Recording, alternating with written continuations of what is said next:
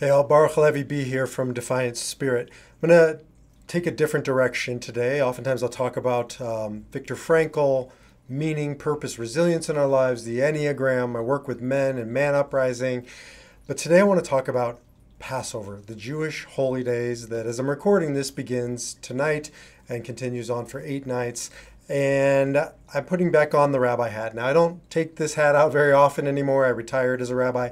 Don't really identify with it as a profession. Still a Jew, still Israeli, American, dual citizenship, and love both. But it's not what I do professionally. It's really not the focal point of my life, even personally. However, once in a while have to take it back out when I see that the world needs me to take it out, just like they need other people to take out their identities and advocacy and justice. And yeah, Jewish professionals need to come out of the cracks, the woodwork, when the Jewish people are being threatened, and the state of Israel, the Jewish homeland, is being threatened, and it is being threatened. I mean, make no mistake about it.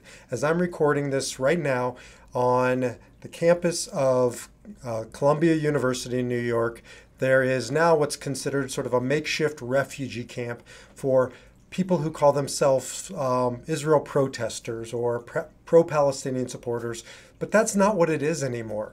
You know, what started out as pro-Palestinian protests or rallies, anti-Israel rallies, has now grown into Jew Hatred 101.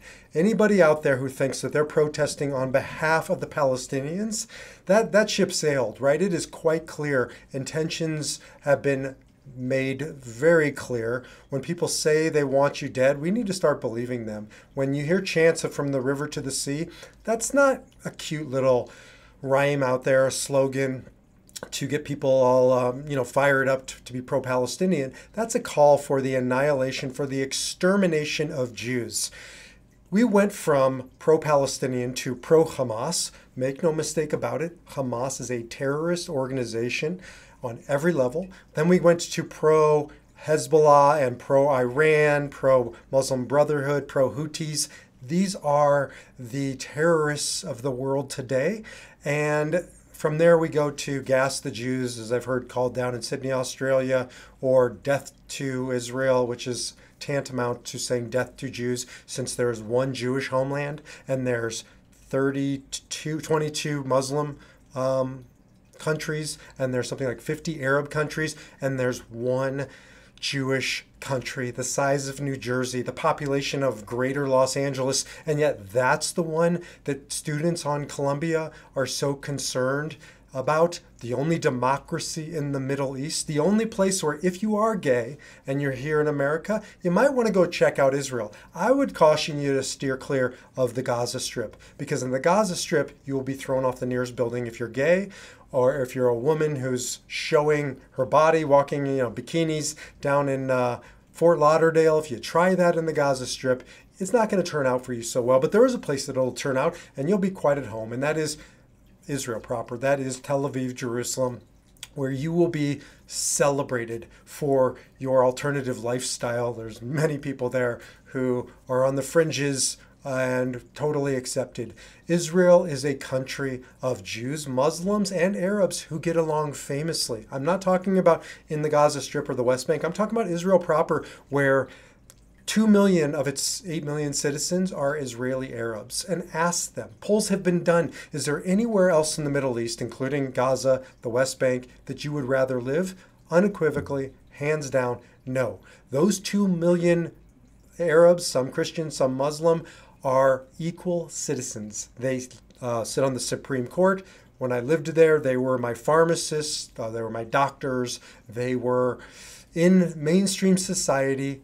By definition, it's not an apartheid state. Now, what's happening in Gaza is an atrocity, and it is. And we should hold those who are accountable of this atrocity accountable. But that happens to be Hamas. The Jews I know, the Israelis I know, want peace. They long for peace. They pine for peace. They were ready to give away 95 to 99% of what the Palestinians were asking for over the past 75 years in 5 different opportunities, and it was rejected each and every time. As the old saying goes, if Palestinians would put down their weapons today, or Hamas would put down their weapons today, there would be peace tomorrow. But do you know what would happen if Israelis put down their weapons today? There would be no Israel. Why? Because students at Columbia are calling for a genocide of the Jewish people. People around the world now are joining in with these chants. People, by the way, who don't care about Palestinians. Most of those kids at Columbia, most of the people I hear about who are so pro-Palestinian, they couldn't find Gaza on a map. They don't know where Israel is. They've never actually been interested in any of the causes until it's now a cause celeb, when they believe they're fighting for the underdog in the Palestinian people. Well, guess what? The true underdog in all of this is the state of Israel. Yes, it just fended off 300 missiles shot from Iran. Yes, we have Iron Dome. Yes, we have some of the greatest defenses in the world. But do you know what? We are one tiny country in a hostile region where we are oftentimes left to our own devices to fend for ourselves. And talk about an underdog. We shouldn't be here. It's against all odds that we are here, and yet the state of Israel is here, and it's a flourishing democracy. You don't like what they stand for? You don't like Bibi Netanyahu? Great, get in line. So many of the Israelis I know don't like Bibi, or don't like some of the social challenges that are going on, their government policies, and that's why it's a democracy, and they have the right to vote. But who are we to tell them how to vote? We have a hard enough time running our own country, let alone running somebody else's. The state of Israel is a democracy and continues to be a democracy in spite of every reason to go in a different direction, because they are constantly being threatened by their neighbors, constantly being brought to the brink of now their existence. This is an existential threat when Iran shoots 300 rockets at you and the world says, don't return fire. People around the world don't care about the Palestinians. They care about the Palestinians about as much as BLM cares about black people. BLM duped the world by saying they care about black people, when in fact they care about black people as long as it's in the context of white people hurting black people, which is always wrong. But they haven't said peep about black people hurting black people, and they've taken that money and they've done horrible things with it. Patrice Flowers and others at the BLM organization. Well, people have done the same thing with UNRWA, the United Nations Palestinian arm, where they have taken that money and they've done terrible things with it. And they've gotten rich over the money we send over there. And they built terror tunnels with the money we send over there. And again, people around the world aren't advocating for the Palestinians. They don't care about the Palestinians. Just be honest.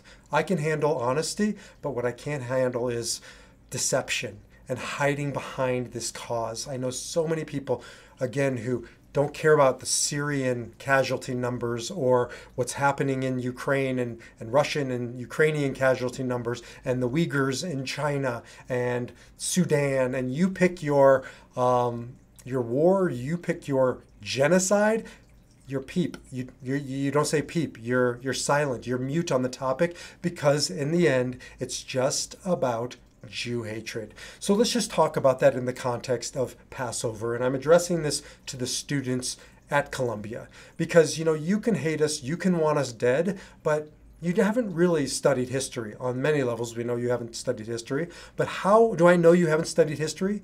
Because every group that has tried to annihilate the Jewish people has come and has gone.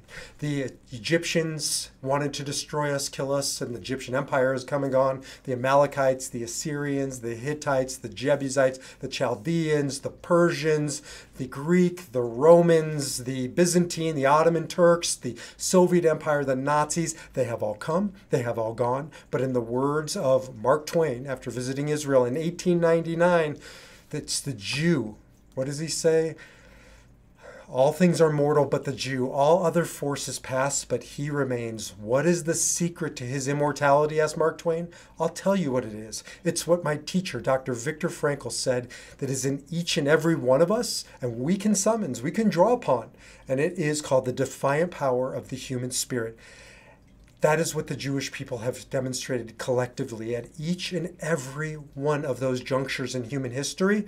When the world has turned on us, when they have tried to annihilate us and destroy us, they have all come and gone. But we have found the defiant power of our individual spirit and our collective spirit. And that's why we're still here.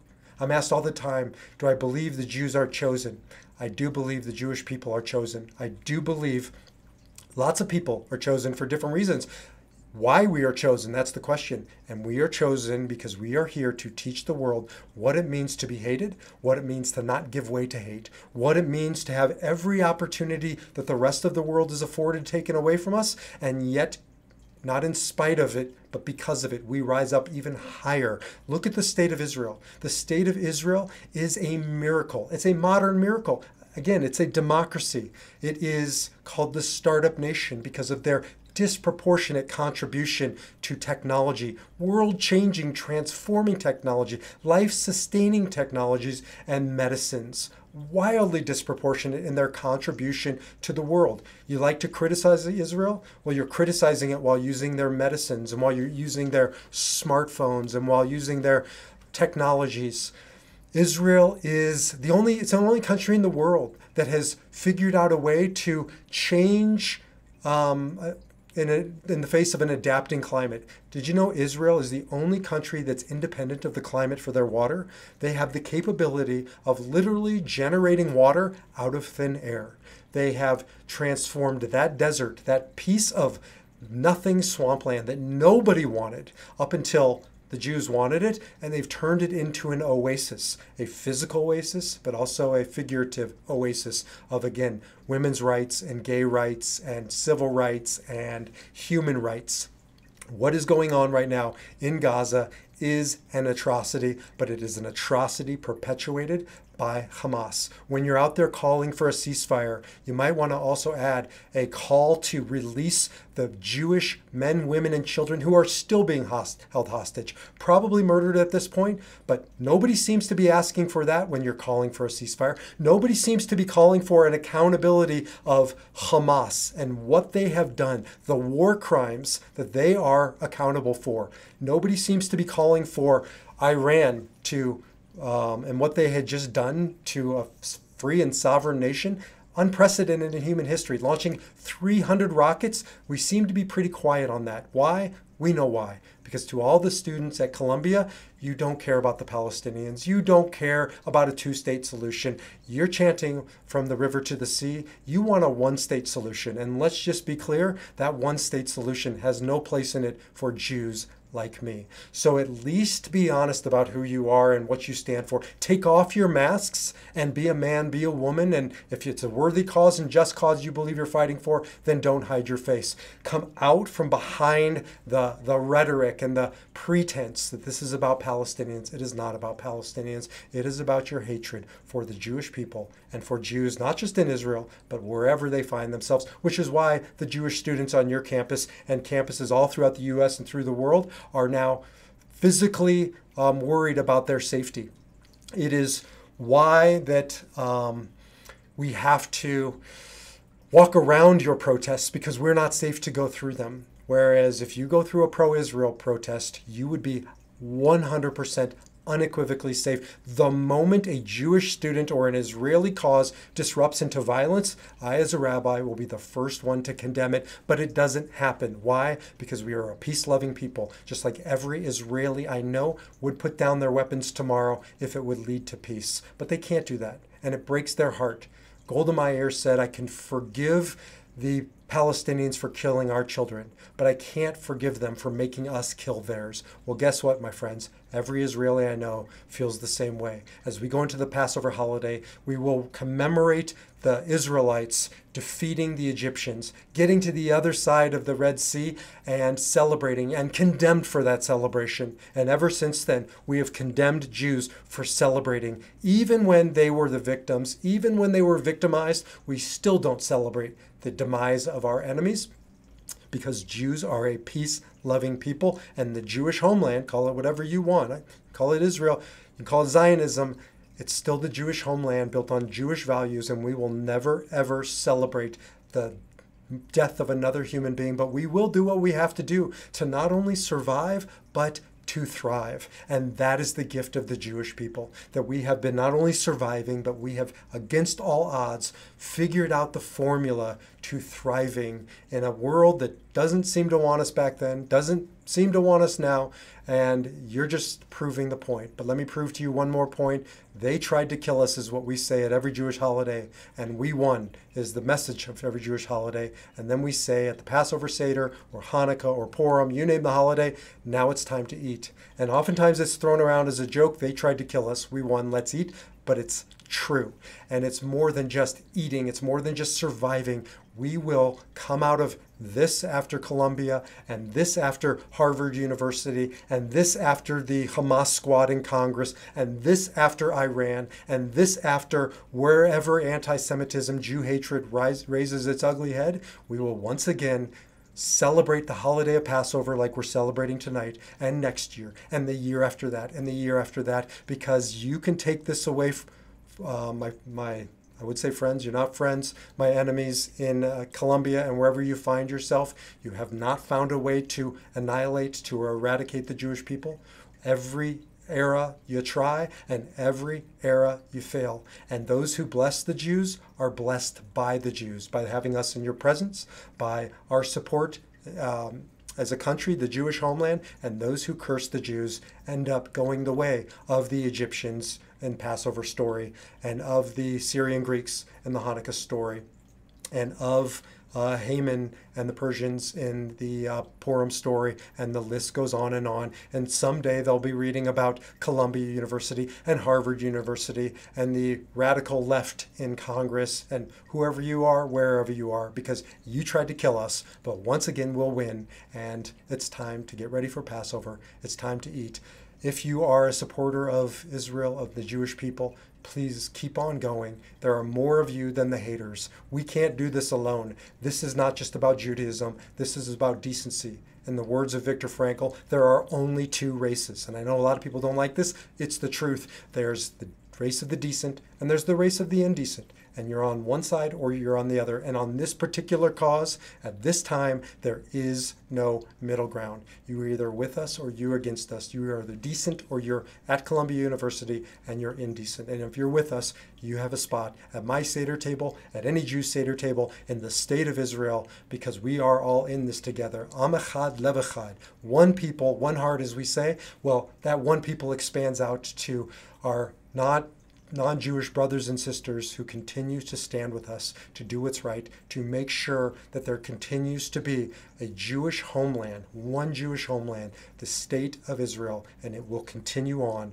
forever, because that's who we are, that's what we do. We are a people of the defiant power of the human spirit, and that's why we've been chosen, and that's what we will continue to inspire the world. So with that, have a meaningful Passover. To those of you fighting for the Jewish people and for the Jewish homeland, keep on fighting the good fight. And for those of you at Columbia University, enjoy it while it lasts, because it ain't going to last much longer. You tried to kill us. We won. It's time to eat.